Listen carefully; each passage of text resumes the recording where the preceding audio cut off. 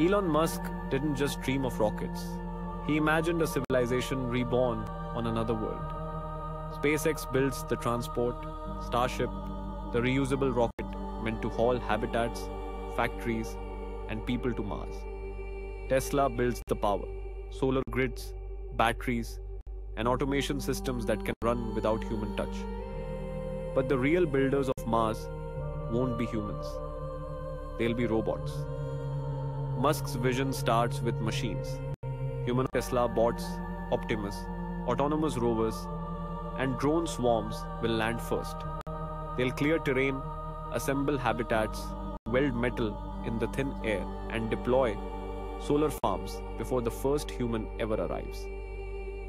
These robots will be networked, his own AI-driven and relentless, using Starlink satellites for communication and on-board intelligence to make decisions on their own. Fleets of them will mine regolith, print parts, and construct the infrastructure for life, water, oxygen, power. Why robots first? Because they don't need oxygen, sleep, or protection. They can turn an empty planet into a livable base, paving the way for humans to simply arrive and expand.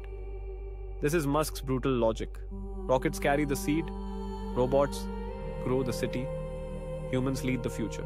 Mars won't be conquered by explorers. It'll be built, bolt by bolt, by machines that work long before we get there. A robotic revolution under a red sky, turning Musk's impossible dream into humanity's next home.